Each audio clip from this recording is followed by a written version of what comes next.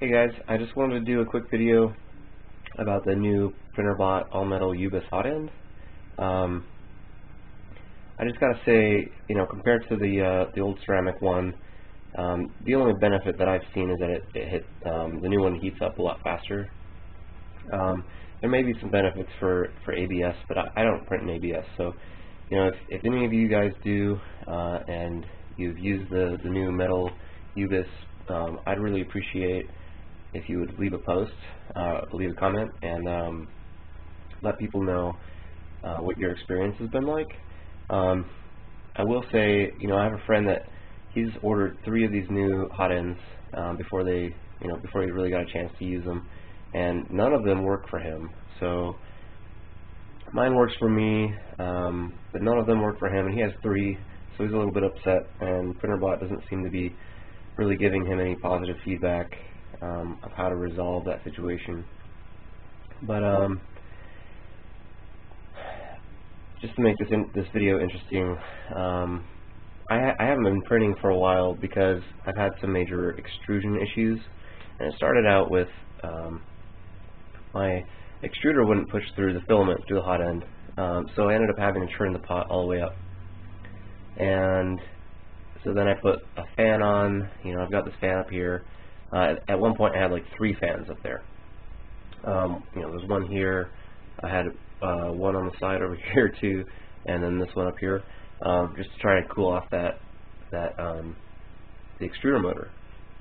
So I finally ruled that out because I got, this thing would stay cool enough. I got a little heat gun that I can shoot on there, and it was doing just fine. So I got to the point where I was trying to figure out, what could the problem be. I was torching my tip. Basically every time I'd use it, I'd torch it first and just make sure this thing was 100% clean, push filament through by hand, make sure that it wasn't the extruder that was the problem, I mean the hot end that was the problem. And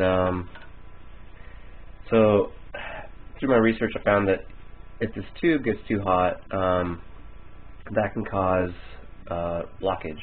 So I went and made a little tube fan mount, and it worked really well.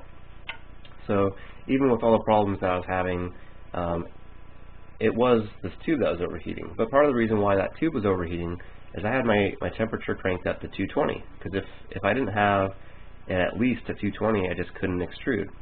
And I'll get to the core reason of why I was having problems here in a little bit.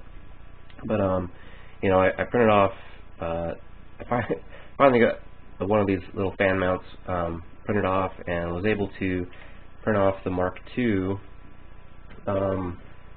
just based off of that, with that fan on there. So that kind of resolved the problem for a while. But then I reached out to a friend, and they brought up that maybe it was the filament. So I don't know why I hadn't thought of that before. I think it's because I was using Printrbot filament, and I was like, Printrbot filament isn't going to be causing problems like this. But as it turns out, I switched to some new filament, and all of my problems went away.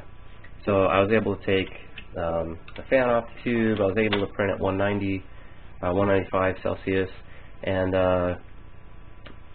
at the time that I printed off the Mark II, I was printing at speeds of like 30 millimeters a second, and once I changed out the filament, I could crank it back up to like 100 millimeters a second, which is what I print at now, with great results. This head for the Mark II was printed off at 100 millimeters a second. But the point is, if you leave your filament out, I had heard this before, but if you leave your filament out, it'll go it'll get moisture. It'll what I call it is stale. It goes stale. And I wrote a post or an article about that on my website, 3dgrimoire.com. There's a link in the bottom of the video information for that. But what I want to wrap this up in context of the new hot end. If you guys are doing fine with your ceramic hot end, and the only reason why you want to get the new hot end is because you think there's going to be some kind of performance improvement,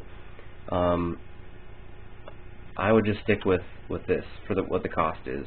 And I'm sorry, Printrbot, that's my review, but there's really no reason to upgrade. So anyways, thanks for watching. Sorry this was kind of a short video, maybe a little bit boring, but if you liked it, please subscribe, and if you have anything to say that contradicts what I'm saying or adds to it, please go ahead and leave a comment either in this video or on the website. So anyways, thanks for watching.